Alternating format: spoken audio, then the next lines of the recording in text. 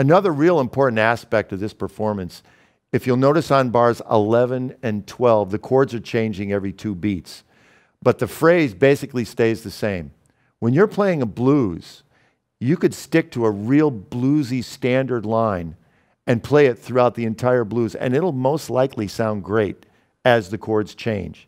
It'll create dissonance, it'll create repetition, and it's something that I think is integral to blues. So in other words, when I'm playing,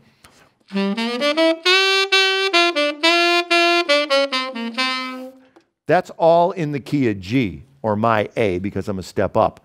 But the chords are going, and I'm going,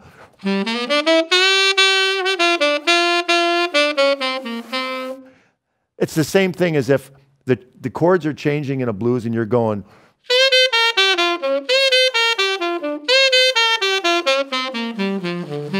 you're just repeating a blues line, any blues line, as the chords are changing, and it'll sound great and create tension. So don't be afraid to do that. It's a kind of a cool thing to do in a blues.